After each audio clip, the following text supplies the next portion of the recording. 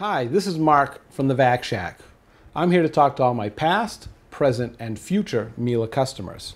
One of the big questions we get about Miele vacuums: which filters do I use, where do they go, and how do I change them?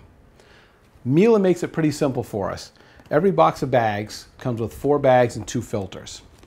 I'm going to use the model C3 full-size Miele to show you how to change those filters. Once you've accessed the bag chamber, you're going to slide out the old bag and throw that away. Behind the bag is going to be your secondary filter.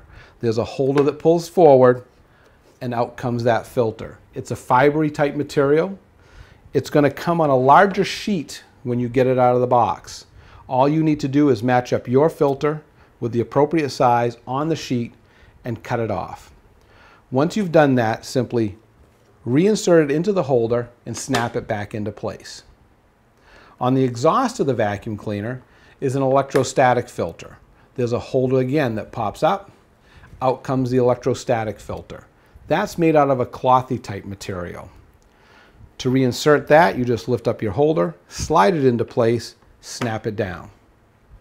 Now for those customers that are using a HEPA filter, you're going to take out the electrostatic filter. That filter is not going to be needed. You're going to pull out the holder so that you have a place to insert the HEPA cartridge. Now HEPA is wonderful for anybody that has allergy, asthma, or any type of respiratory issues. You want to make sure you don't have any dust blowing back into the house. This is the type of filtration that you're looking for.